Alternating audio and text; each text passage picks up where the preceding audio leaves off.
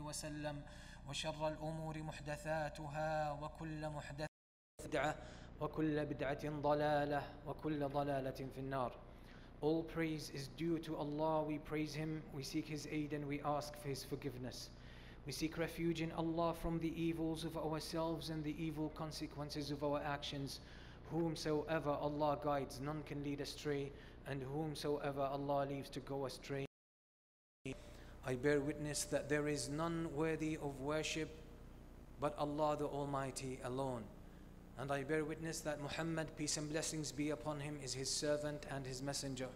O you who believe, fear Allah as He should be feared, and die not except in a state of submission to your Lord as Muslims.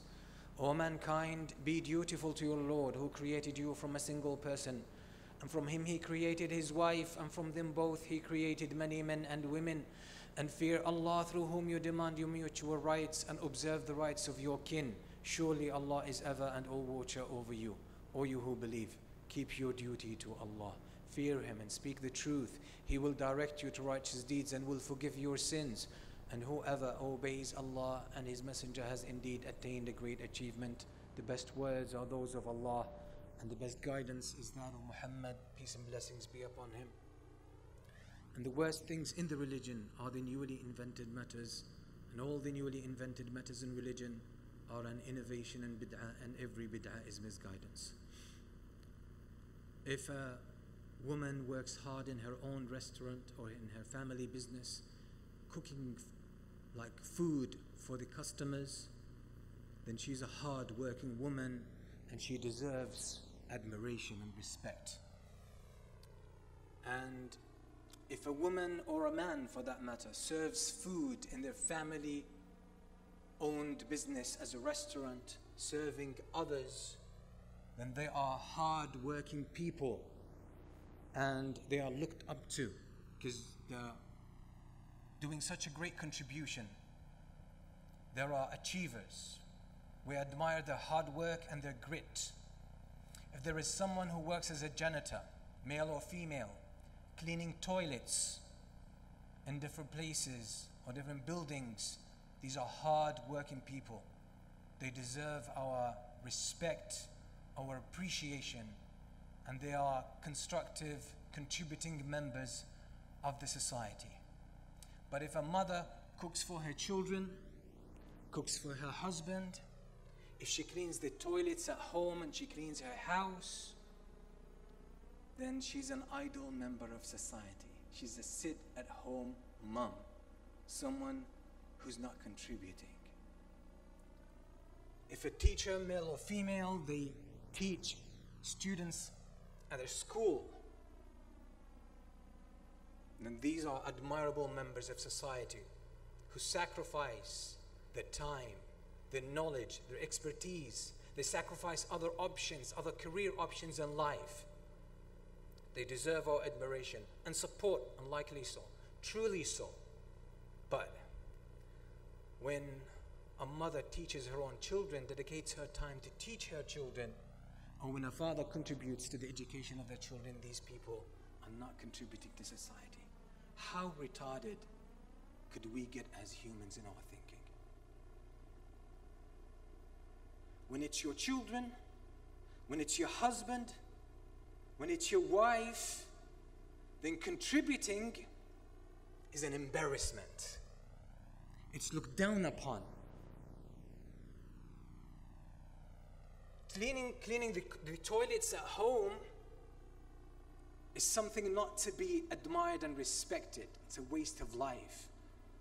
But when you do it in a public building or in a business, then you are the pinnacle of society. You're an example for others to follow. When someone works as a secretary, obeying orders blindly, doing everything for their boss, this is a hard-working person. They deserve our respect. These are good examples. But when a wife helps out her husband at the house, taking care of it, keeping it clean, looking after the children, educating their own children, she's an embarrassment for society. that's what we are being fed. And that's what we have swallowed. Now even mothers, full-time mothers, who admirably sacrifice any other choice, when they fulfill these obligations and these tasks from a position of inferiority, they feed that kind of reversed logic even to their children. Many mothers are fulfilling the duties of motherhood and of being a guardian of that house, or someone who looks after the house and after the household. But they do that with shame and embarrassment. And that sort of rubs off on the children. They don't respect the position of the mother. The girls don't want to be like their mother. They want to be a secretary. They want to serve someone else. If you serve your husband, if you support your husband and help your husband, you're an embarrassment. But if you serve a stranger and you make money for that, then you are someone to look up to. It's the best career in the world when you educate your own children. Because when you prepare these little creatures, these innocent human beings, when you feed them, when you clean them, when you clothe them, when you educate them, when you teach them about life, when you prepare them for life, when you connect them to the purpose of their creation, when you nurture them emotionally, when you help them build a healthy sense of self, that's an embarrassment. That's a waste of time. That's a waste of life. Honestly, what could be more retarded than this kind of logic?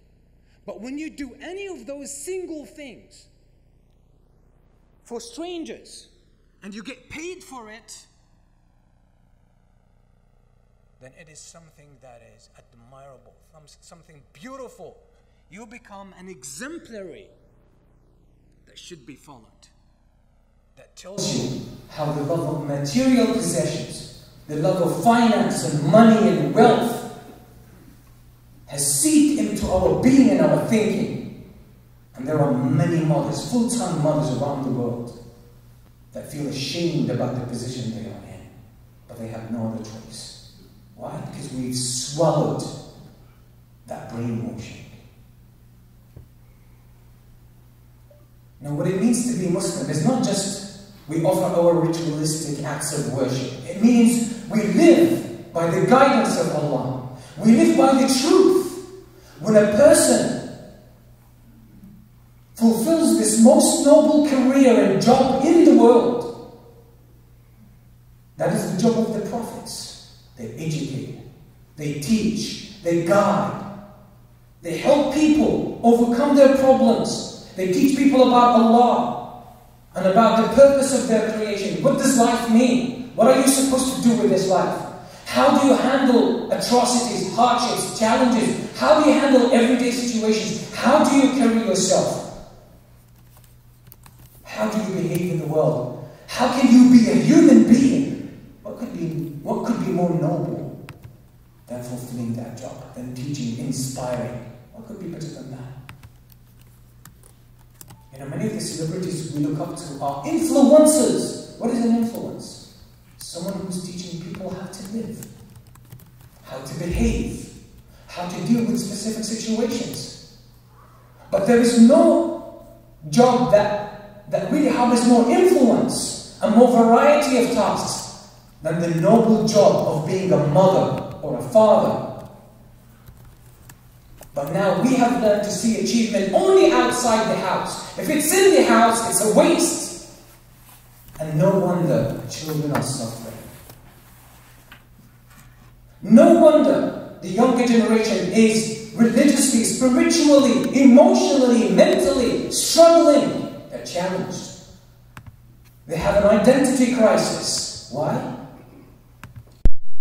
Because we look down upon motherhood. We look down upon fatherhood. We look down upon the best job that was ever in the human experience, that was ever there in the human experience. And it's not enough that we call ourselves Muslims and that we pray, but yet we don't accept Allah's guidance. We let all of that influence change our priorities and reverse our definitions. No wonder that the future generation is struggling even to be a father or see value in being a father or see value in being a mother. Speak to any teenager girl and ask her, what do you want your future to be? She'll tell you, I want to be CEO, I want to be a secretary, I want to be a firewoman, I want to be this, I want to be that, I want to be an entrepreneur, I want to be an influencer. But how often would you hear, I want to be a mother? Why? Because the whole title of a mother has been associated with so much shame and embarrassment, when it's the most noble task or undertaking a person could ever fulfill in this life. And the problem is that we don't see value in this. Yes, we lecture about it, we theorize about it, we say, yeah, mothers, especially fathers, love to do this. But we feel the shame attached to it. We've swallowed that poison. And what we need to do is change that. Change that within us. You don't have to lecture about it. You don't have to invite to it. You don't have to advise about it. You don't have to even write about it. Just you yourself fix your logic about it. That's all you need to do. And that's such a great achievement if you manage to do that. Because with all of the barrage of information and brainwashing that is poured on us, that is thrown and shot at us, it's very hard to stand firm with the truth and appreciate what it means to be a parent who truly upholds their responsibility, whether a father or a mother. We think our responsibility is to work outside and then send our kids for daycare, kindergarten, school, activities, etc. And we have the least involvement. And when they grow up with so much resentment, so much pain and estrangement, distance from the parents, we wonder why. Why? Because you were never part of their life. You were never there for them when they were searching for their identity, for their sense of self. You were never there for them when they struggled and they needed a listening ear, someone that they could confide in and feel comfortable with. You never gave them that unconditional love, that as a parent you are there for them. Your relationship with them was always conditional. Why? Because you didn't want them to embrace the embarrassment of being a mother. You wanted them to be a successful businessman, right? Or a successful secretary, or a hard-working entrepreneur. That's honor, that's appreciation, that's achievement. But a mother, even a mother, does not want her daughters to be a mother. That's the education we're giving our kids, our children. So we have the males, when they grow up, they don't appreciate their wives for the work they do. I think, hey, you're just sitting at home. Sit at home mother. That's what you are. You're doing nothing. No respect. Then the mother herself does not even appreciate that. She dreams of leaving the house, doing something outside. Then she can be a human being worthy of respect. But educating the kids, taking care of them, feeding them, preparing them for life, she does that with an absent mind. She's not even there when she does that. She turns into a machine because it's an embarrassment. And then we wonder why. Look at all of these segments in society. Mental illness, skyrocketing, emotional issues. People are walking in the street talking to themselves. People are unhealthy emotionally, psychologically. Why? Because we have the way the world is, the direction in which the world is heading is treating us as machines. We're robots. We're supposed to produce money. It's all, there's a price tag on everything, on time, on seconds, on where you live and what you do and where you spend your time, and even on your thoughts, there's a price tag. And if anything does not match that system of pricing, it does not translate into money, it's worthless.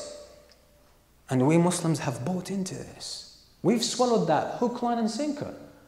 But we like to brag that we are people of principle. We are people who live by guidance, divine guidance. We like to fool ourselves when we have swallowed that embarrassment. It's time for genuine reflection. We need to be brutally honest. We need to be honest with ourselves. Otherwise, I'm telling you, we're jeopardizing the future of our kids, the identity of our kids, the health of the hearts of our kids. We're jeopardizing that. You can teach them probably Quran, you can help them memorize stuff, but unless you teach them the true principles and you live according to these principles, there is dissonance, there is discrepancy between what you say and what you do, and that will damage the spirit and the heart of your kids. We ask Allah subhanahu wa ta'ala to guide us to the truth and help us fulfill our obligations in a way that pleases Him. أقول قولي هذا وأستغفر الله لي ولكم فاستغفروه.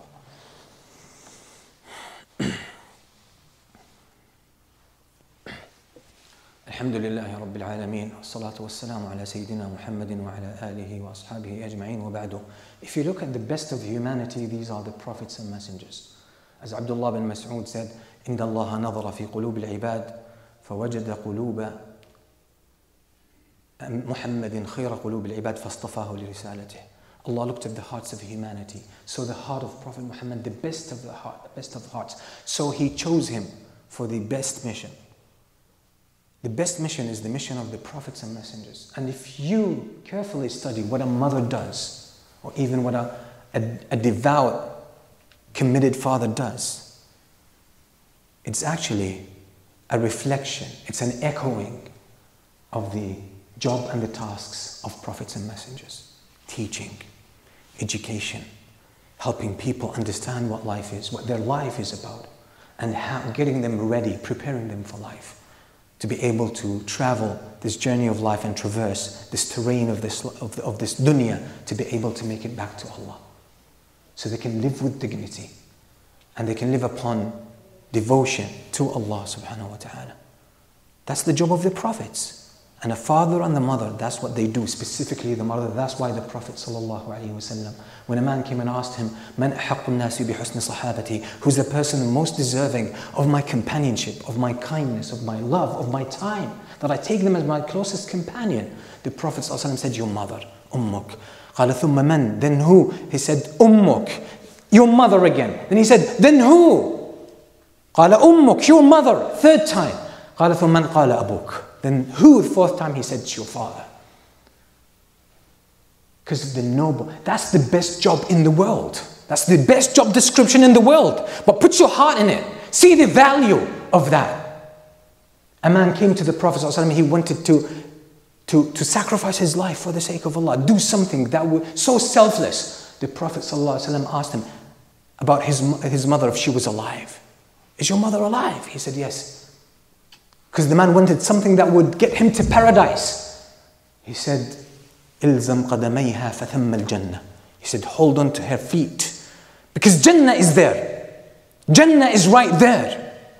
At the feet of your mother. Why? Because she does the best noble job ever. There's no career line better than that. And we should not swallow the lie that motherhood is insignificant or waste of time.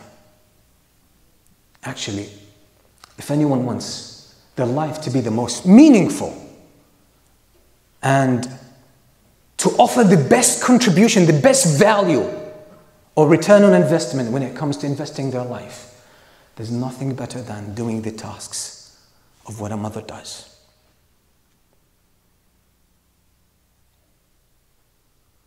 And the beautiful thing, there's no money involved. It's so selfless, it's so pure, it's pure meaning and purpose. And it's the most noble. So it's an honor even for a father to be able to fulfill what a mother is supposed to do, or what a mother is offered in Islam to do. So the dignity and the privilege that Allah gave a mother, that Allah subhanahu wa ta'ala even protected the mother from having to earn a living and win the bread. Why? So that she could have her time fully for the best opportunity ever that could be given to a human being. A father is not even offered this privilege. Why? Because he has to go and work. Even if he wants to spend time with his kids, he has to go and be the breadwinner. But a mother said, she saved all of that. You're given that full privilege. All distractions are taken away from you. Put your head, put your attention there, put your mind there. I'll give you this on a silver plate. But it takes a lot of sacrifice, and that's why it's the most noble. We ask Allah subhanahu wa ta'ala to help us understand these principles properly and make us good fathers and mothers, and help us rectify our states. اللهم اغفر للمؤمنين والمؤمنات والمسلمين والمسلمات الأحياء منهم والأموات. اللهم اغفر لنا ذنوبنا وإسرافنا في أمرنا وثبت أقدامنا وانصرنا على القوم الكافرين. اللهم اغفر لنا ولوالدينا ولمن لهم حق علينا برحمتك يا أرحم الراحمين. اللهم أصلح أحوالنا، اللهم اهد قلوبنا، اللهم اغفر لنا ذنوبنا. سبحان ربك رب العزة عما يصفون وسلام على المرسلين والحمد لله رب العالمين.